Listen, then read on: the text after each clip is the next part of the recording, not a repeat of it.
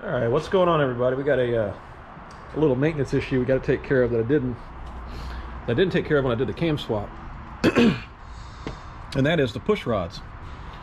When I was doing the cam swap, of course you have to pull the rocker arms and the push rods, and I pull all the push rods out, and when I was putting them back in, I noticed that the ends, the very end, the ball end of the push rod that contacts the rocker arm was kind of worn on this side. These over here seem to be fine, but these were a little bit worn, so I was like a little concerned that maybe there's an oiling issue, and there quite possibly could be. So I went on LS1 Tech and all that stuff, and it's actually a pretty common problem on engines. Look like around 125,000-130,000 miles. The push rod, the end of the push rod will get, I don't know, it almost looks like it's sanded on the end.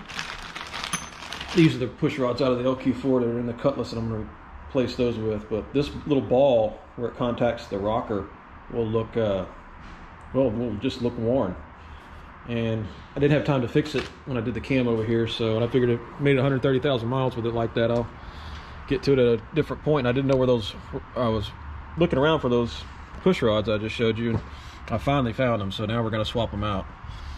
My other option was go on Rock Auto and buy some new ones, but I found those, so we're going to go ahead and put them in. When I get it torn down, I'll show you what I'm talking about. Okay, we got it torn down. First one I pulled out was just like what I was talking about. Hope you can see this. It focuses or not. Can you see the end of that ball? How it's all worn down versus this was a lifter side. And it's pretty, well, it is. See?